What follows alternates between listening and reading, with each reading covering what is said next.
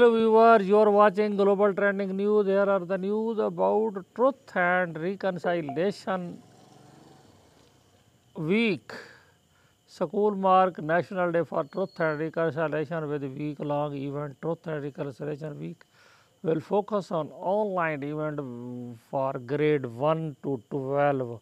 Student staff of SD61 will marking the National Day for Truth and Reconciliation this week and are encouraging everyone to wear orange. School and district office will closed on Friday, September 13 for the Federal Statutory holiday, which is also known as Orange Shirt Day.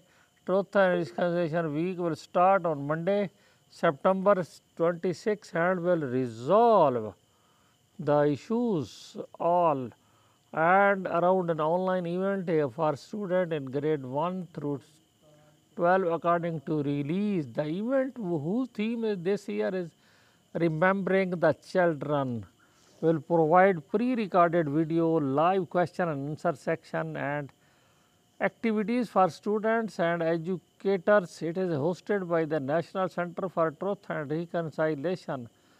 The National Day for Truth and Reconciliation provide opportunities for our students, educators and staff to deepen their understanding and demonstrate their ongoing commitment to learning about the legacy of residential school. मैं ये video बने